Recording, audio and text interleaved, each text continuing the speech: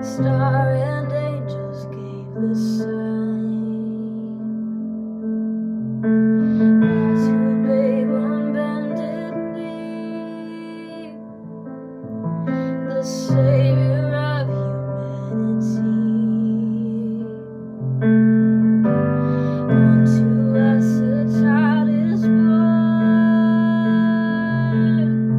and he shall reign forevermore.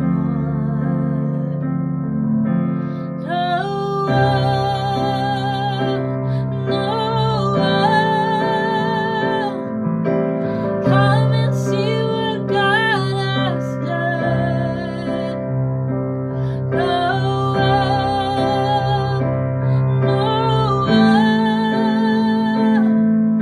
The story of amazing love, the light of the world, given for us.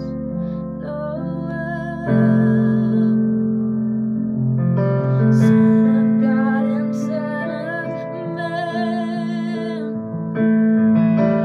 there before the world began,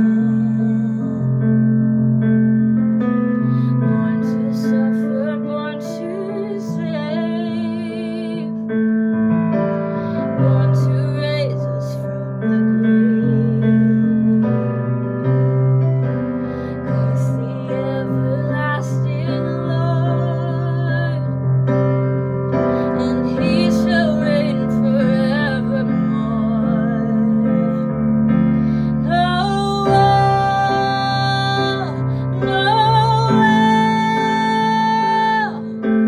Come and see what God has done.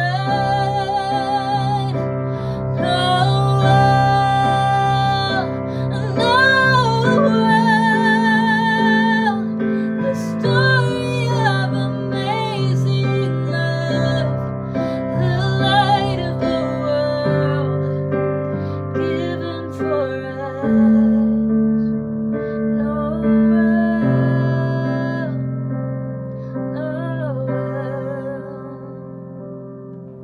Well, hey there, my name is Brandon. I'm from the Effort location, and hey, it's Christmas. So Christmas means lots of family and friends and celebrating Jesus. Apparently there's football on Christmas this year.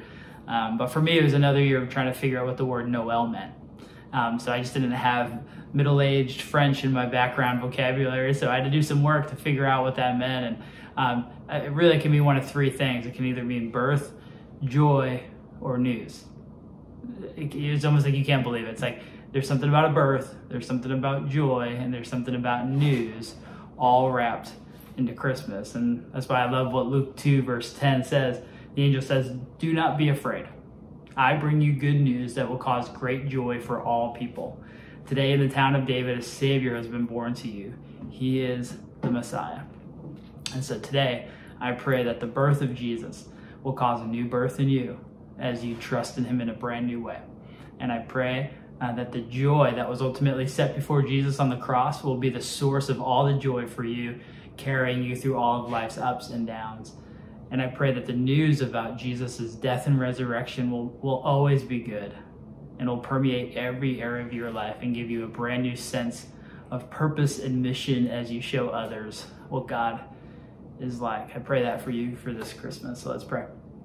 Jesus, thanks so much, God, for this shout of joy, this shout of Noel that really can change everything for us. God, I pray from this moment of announcement in Luke 2 all the way to today, that there can be roots that we form, so ultimately we can see the fruit of our life that is based and founded on you.